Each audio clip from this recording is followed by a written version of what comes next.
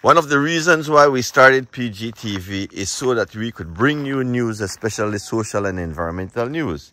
We are standing here on this new road that MIDH is building, and as you can see, they have filled up almost, I would say, 5 to 6, maybe 7 feet.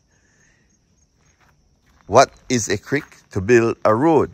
Now there's no culverts. Again, we applaud the building of this road, but you cannot build a road over a creek because this is the rainiest district, and when it rains, it pours. So where will the water go?